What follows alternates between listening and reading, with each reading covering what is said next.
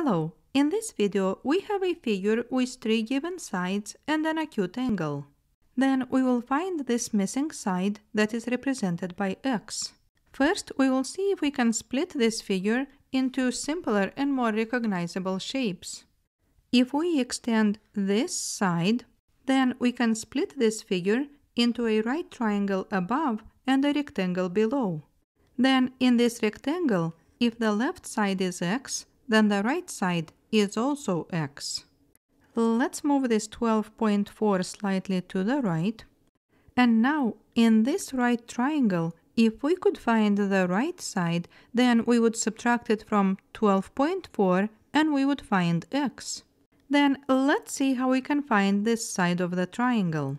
Here we are given the acute angle of 46 degrees, and we can find this side by subtracting 17.2 and 10.5.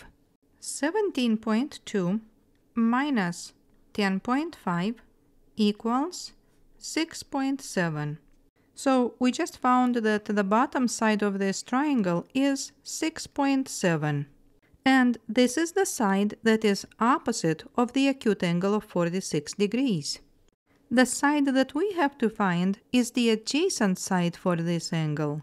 We will call it y, and to find this side we will use the tangent function because tangent of an angle is the opposite side divided by the adjacent side. So let's write that tangent of 46 degrees equals 6.7 divided by y.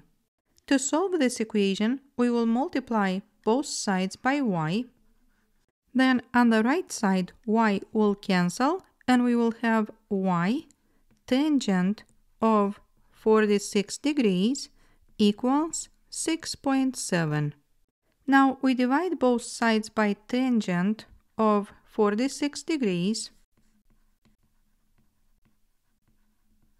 And on the left side, tangent will cancel, and we will have y equals 6.7 divided by tangent of 46 degrees.